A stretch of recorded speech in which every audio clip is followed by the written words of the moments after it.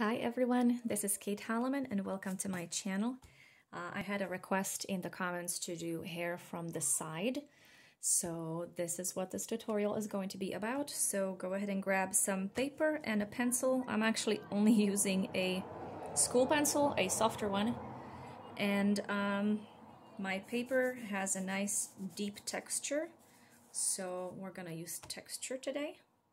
If you don't have texture, that's fine. Use whatever kind of paper that you have nearby, and let's make this work. So as usual, we're going to start with a very basic shape of the head.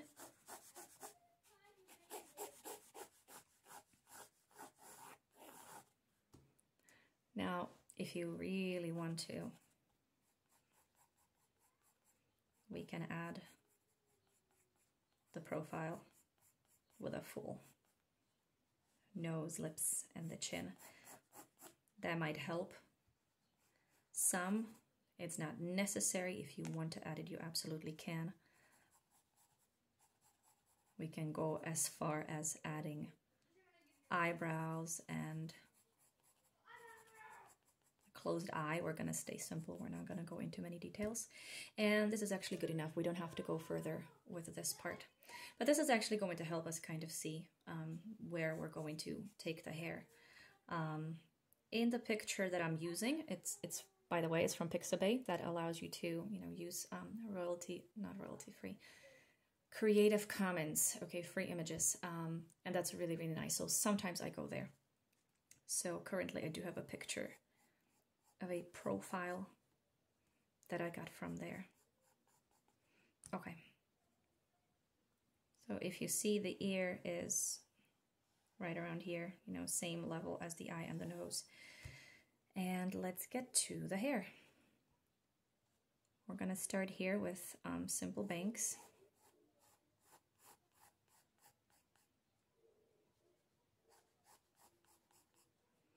And now I like to go with hard lines. I mean, that's probably not what everybody likes to do with their portraits, but I do like to give it a solid guideline when I draw, and I just really enjoy the thickness of the line, so I like to combine thick lines and thin lines. And doing this kind of helps me know ahead of time, which way I'm going to be shading the curving of the hair, especially if there's waves or curls. So right now it doesn't look like realistic hair, but we're actually going to get there and you're going to see that it can really work. This is just our guide. So very simple. And now hair here is going to go into a bun. So it's not going to be tight. Some of the strands are going to go in different, not directions, but there's going to be a variety of line again. So it curves around the head.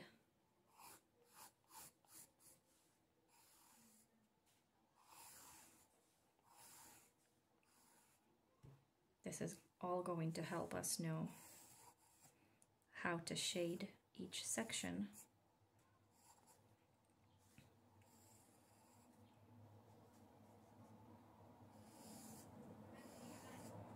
Now, if you have medium hair or short hair and you do hair buns, I personally don't do it.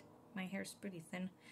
But when you do that, you know that some of the hair doesn't stay inside the bun. It comes out a little loose. So that's actually what I'm starting with, because that's the hair that's up top over the rest of the bun.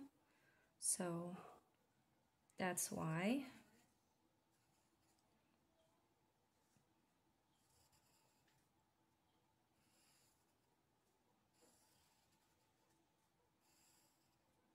Okay, so there we have that.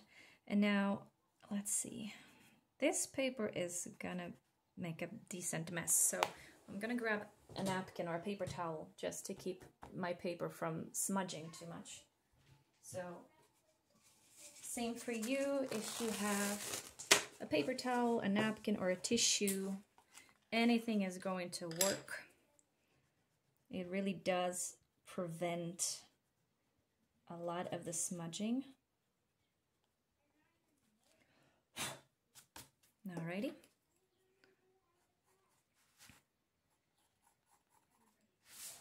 So we have a decent foundation for what we're going to do. And let's get to the shading. I usually start at the darkest color. I was told many times that that's the wrong way, but this way really works for me because I like seeing the contrast from the start. I don't necessarily enjoy the process of layering from the lightest color to the darkest. So this is how I do mine. I start at the darkest and then I add my mid-tones.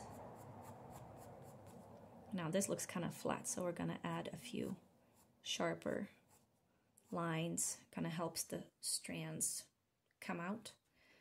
And again, hair, unless you put a lot of hairspray in it, it doesn't stay in a solid shape. So go ahead and add a few loose strands. And we're basically going to repeat this process in every section. And you're gonna see at the end, you're gonna have really, really nice looking hair. So again, we're gonna go from dark to medium tones to adding strands. And I'm gonna go ahead and speed up the video and we're gonna get through it and then we're gonna close together again at normal speed.